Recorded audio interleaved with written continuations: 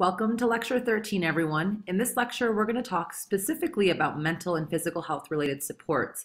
And to kick off this lecture, I'm going to show you guys a video that really will highlight the importance of mental and physical health supports and supports planning for individuals with intellectual disability. And hopefully this will give you guys maybe a newfound sense of importance as to why we have to talk about these things. And then when you go back and look through the Wyoming DD waiver, really pay particular attention to these things and making sure you guys can kind of see if they're adequate or not. Before we do that though, I want to show you guys a little bit about Think College that I had mentioned in lecture 12 when I'd given that example about the individual with Down syndrome that wants to go to college, and we looked at all of the possible preventative supports we could put in place for that individual based on the etiology of their disorder and as to the causes of their intellectual disability. So before we kind of jump into that, I'm going to show you guys Think College. And so here, what you can see is this is the Think College home website. And what it is it provides a college experience for individuals with intellectual disabilities. On this website, you can look by state, and when I clicked on it today, it was being a little difficult, so I just also will take you to Think College Wyoming's page. But we actually have this program at the University of Wyoming. So if you go here, Think College, and the information is found through WIND, the Wyoming Institute for Disabilities website, and it explains the whole vision and mission behind it. And it's really allowing academic access, career development, campus membership, and this whole idea of self-determination to include individuals with intellectual disability in higher education. And for more information can be found about it here, and additionally to some frequently asked questions and explaining the resources. You've got two really good videos, one of which this is a family that talks about sending their daughter to Think College Wyoming's program and all of the experiences and all the experiences that their daughter was able to have. And again, it really allows for this campus membership and allows individuals with intellectual disabilities to still have a college experience. We know that college isn't, like I mentioned, just about academics. College is really about so much more than that, and really allowing to feel like you're a part of feeling like you're part of a community, really get to meet friends, participate in sporting events and other extracurricular activities, learn great life skills. And so if you're interested in that, this can be really fun for you guys to kind of click around. So before we get into the specific lecture on health supports for individuals with intellectual disability, we're going to watch this video that, again, I think should really, for you guys, highlight the importance of focusing on mental and physical health support planning. Disability, going to hospital can be more dangerous than for the rest of us. There's concrete proof tonight that failure by medical staff to listen to, understand or offer equal treatment to the disabled has in some cases caused avoidable death. Tonight, one of the world's leading medical journals is publishing the results of a study showing people with intellectual disabilities are twice as likely to suffer an avoidable death as the rest of us, and the death toll is in the hundreds. Elise Worthington reports. She loved the horse riding, and she looked forward to the horse riding, and she would have been, well, she was a competent horse rider, got to admit. Maureen McElquam's life has come to a standstill. She's haunted by the death of her daughter Michelle and tormented by the thought she could have been saved. They tried to revive her. They couldn't do anything. She passed away a few minutes after. Michelle had a mild intellectual disability, but nothing held her back. She danced and sing, that's her favourite. I think made her happy, and actually made the whole house happy.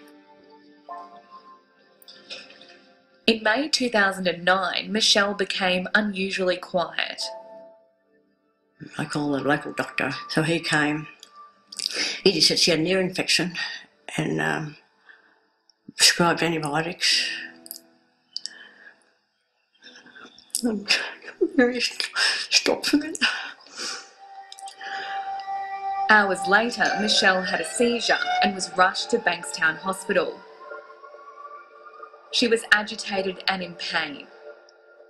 By midnight, Michelle was sitting on the floor, screaming, holding her ears and rocking back and forth.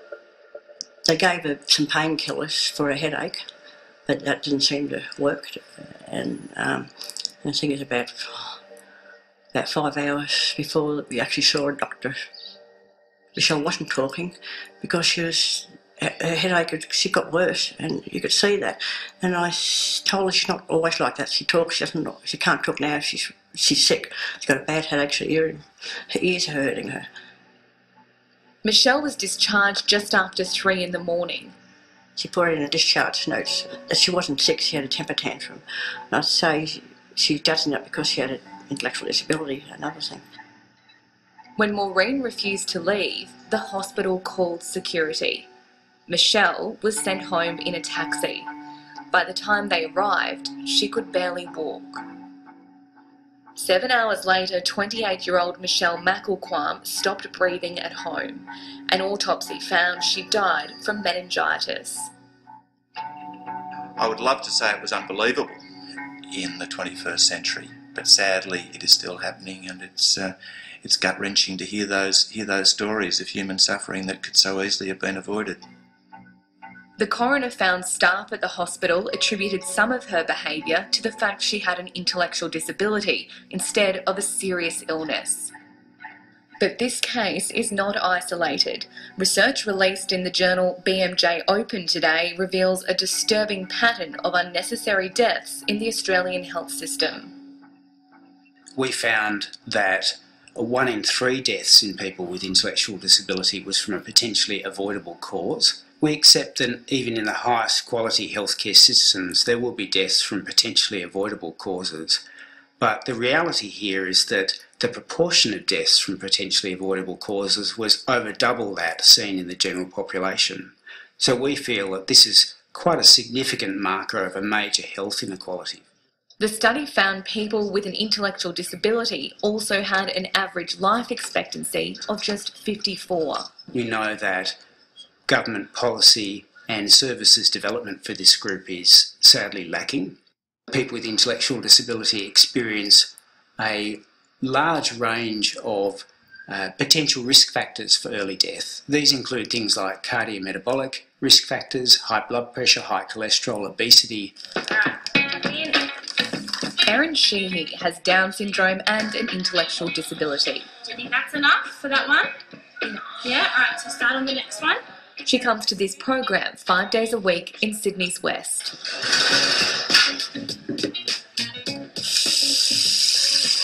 Okay?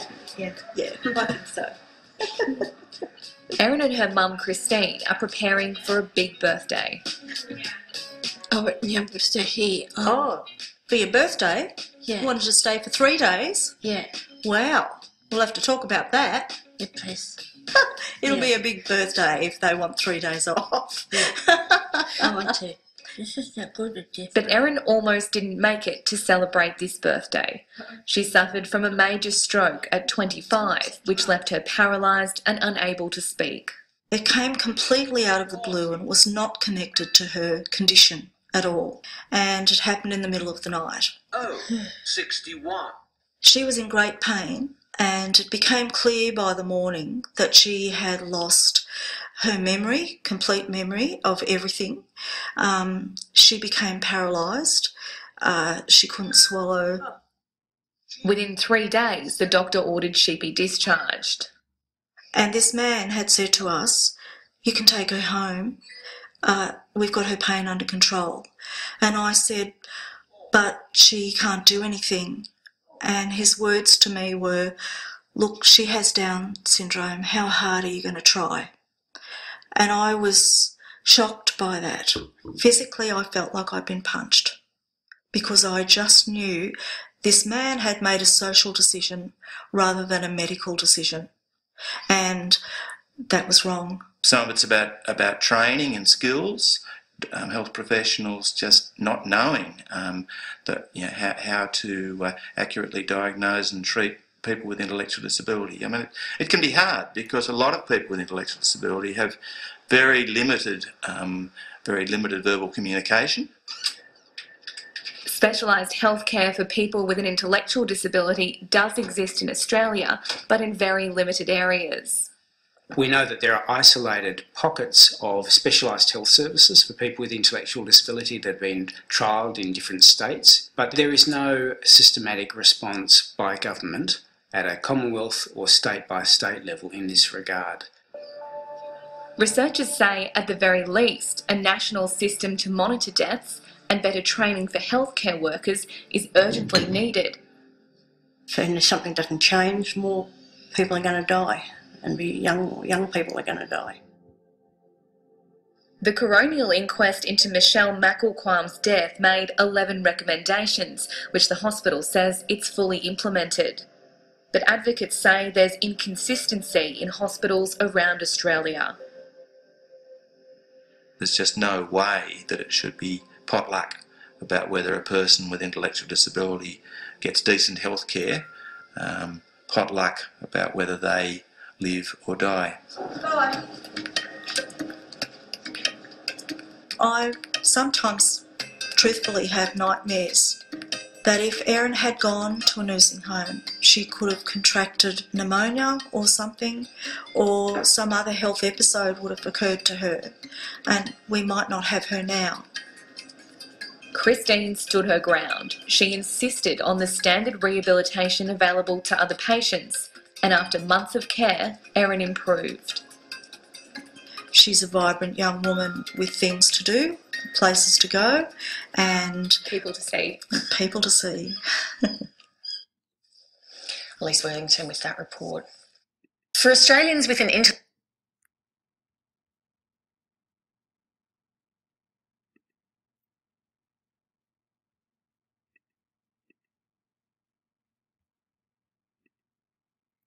So I hope that highlighted for you guys the real importance why we need to make sure we look carefully at mental and physical health related supports for individuals with intellectual disability.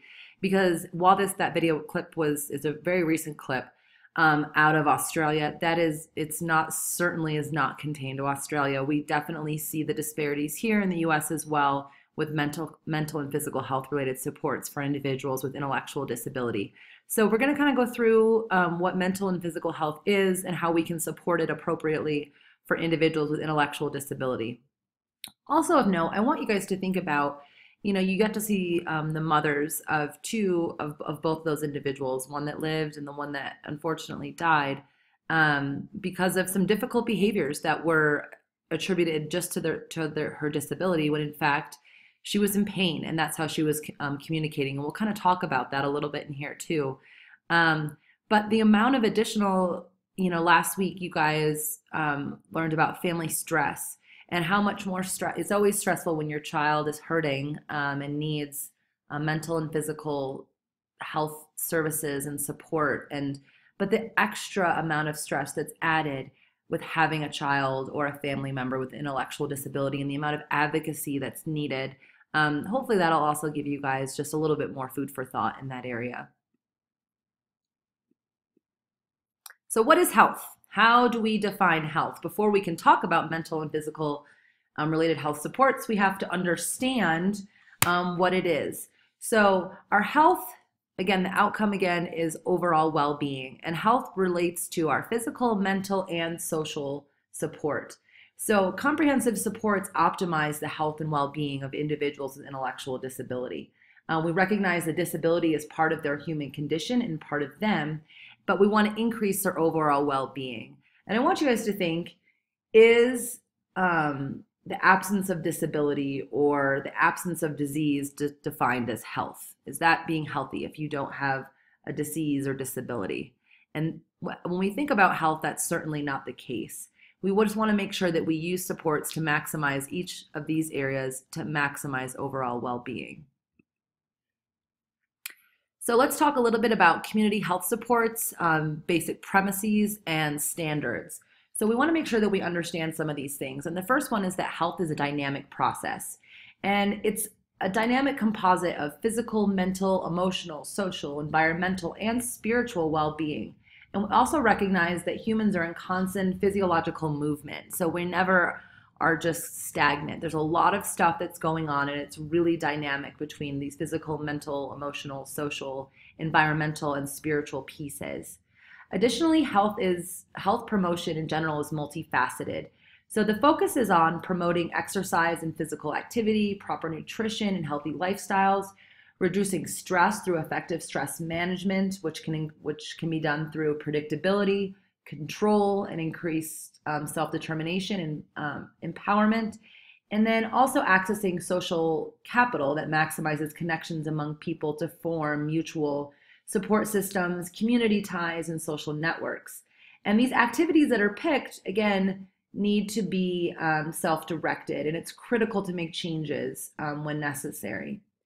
Also important, really important, that health supports are community-based, that they are occurring in the individual's environment, where they live, in their neighborhood, in their community, their town, their city, their state, to the greatest extent possible, that other individuals without disabilities have access to health support. So doctors, appointments, recreational activities. And this really helps apply the principle of normalization to all aspects of health. Again, stress that all needed health supports are obtained by the same sources that everyone else, and that supports should be designed to meet the needs of the individual in their community to the greatest extent possible. Recognizing that the different stages may require different health supports, so you may need to go to surrounding communities, maybe to larger cities. If we're thinking about here in Laramie, someone may have to go to Fort Collins or Denver to get appropriate supports. But again, to the greatest extent possible, these are happening in their community. Also recognizing that evaluation is continual when we're looking at community health supports. So providing information to all stakeholders about the impacts of personal factors, supports needs, individualized supports activities, and health outcomes. The information then should be used to help maximize our outcomes overall within this process. So make sure you understand these 4 premises.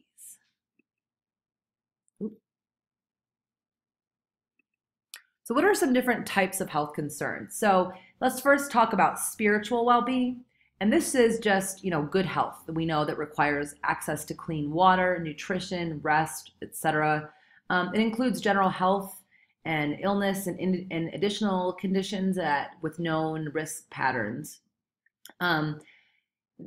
Physical well-being really has to deal with the results of accumulated disorders created that can create some additional health disparities and can place an individual with intellectual disability at a greater risk for illness and a greater need for more frequent evaluation of health. So that's what makes physical well-being really unique for individuals with intellectual disability, making sure we understand, do they have access to, again, all those things that promote basic physical health? Do we have a good understanding of what are some secondary health conditions? And also what factors are in place or what barriers that put them at greater risk for illness, maybe not having as many access to doctors, dentists, those types of things. When we think about mental and behavioral well-being, this is making sure we really preserve our healthy mental energy. And we have the absence of internalizing, such as anxiety and depression, or externalizing behavioral difficulties like aggression. When we look at social and environmental well-being, this deals with participation in community events and life activities such as marriage and romantic relationships, and also making sure an individual has a safe environment. And lastly, we're talking about spiritual well-being. And this doesn't necessarily have to do with being religious or not, or ascribing to a religion, although it certainly is comprised in this factor. But even if a person isn't particularly religious, spiritual well-being just makes sure that individuals have access to a community of like-minded individuals, and that they feel connected on a spiritual level to something or someone or some things or some groups of individuals. So when we're talking about health-related support needs assessment is really, really important. And we have to look at how much exceptional support is needed to enhance or maintain the health needs of an individual. So this could also be exceptional health needs such as respiratory care, feeding assistance, help with skincare, basic activities of daily living, and also maybe dialysis or other medical things. And it's really, really important to understand how much, when we're doing supports needs assessment in this domain, how much more is needed for an individual to have access to a healthy lifestyle. The video really, I think, in that first clip, really highlighted the importance of looking at difficult behaviors and possible causative sources of difficult behaviors when we're talking about health-related support needs, both from a physical and also a mental standpoint. So it's really important that we examine, when we have difficult behaviors, we evaluate the communicative intent. In that video, for example, it wasn't to be aggressive. It was communicative in nature. It was, I'm hurting, I have an earache. And if it was somebody else without an intellectual disability, quite possibly the medical professionals might have taken it a little bit differently. But because it was an individual with an intellectual disability, in this case, they just chalked it up to having a disability. So really important to, when we see causative sources of difficult behavior, see if it's not communicating some difficulty or discomfort or pain due to a physical health need. Also, we need to make sure, again, this is where it really drives home, that we need to assess the function of the behavior. Why are they engaging in this difficult behavior?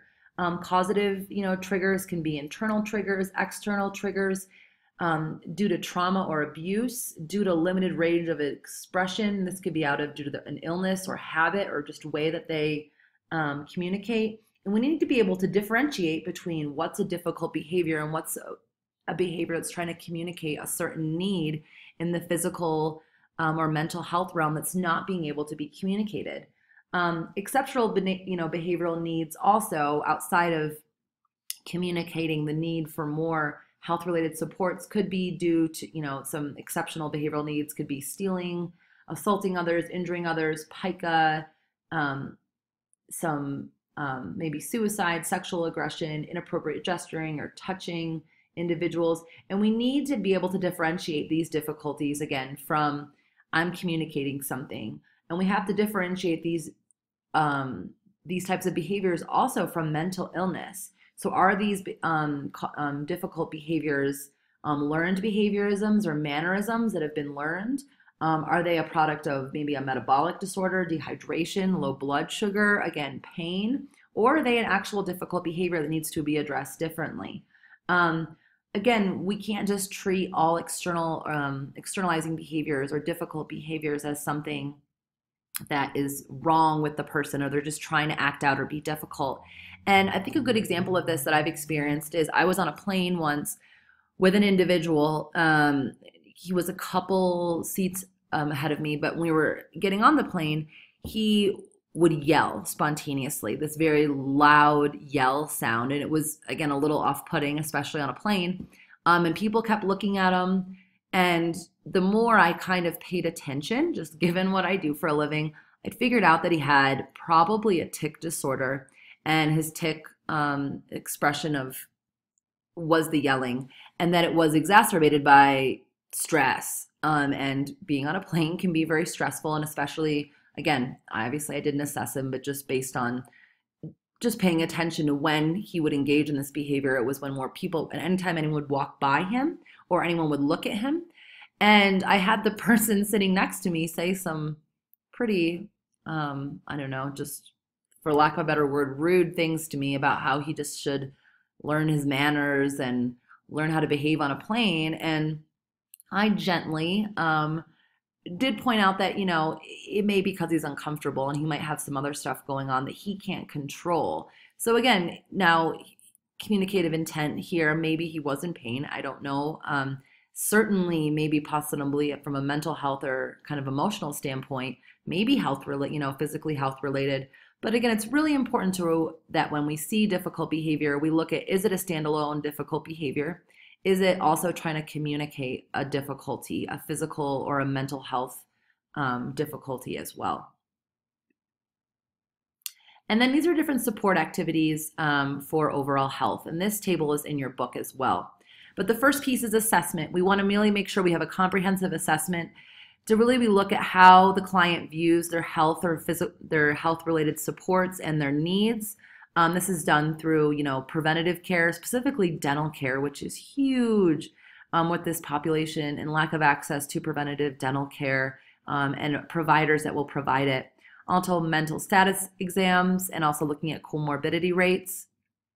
And making sure our assessment and revision is an ongoing process that takes into account the individual's changing preferences, personal growth, life situation, and health status. And then based on this assessment, again, we're linking individualized supports. And from a health-related support standpoint, these medically based supports need to improve exceptional medical health needs, positive, and through the use of positive behavioral supports, pharmacological treatments when necessary or appropriate, and making sure that we use environmentally based strategies that reduce stress and increase personal control over their health. These supports activities must be of high quality. We want to make sure that they're based on current research and evidence-based whenever possible, and also align with best practices. We want to make sure they're reviewed often because we understand that they change. And then making sure that there's also health promotion, and these are the more preventative type things. So this is providing dental care, engaging in exercise, proper nutrition, encouraging mental and social stimulation, allowing individuals to make contributions to society or their community, and understanding and helping them deal with any chronic conditions that they have.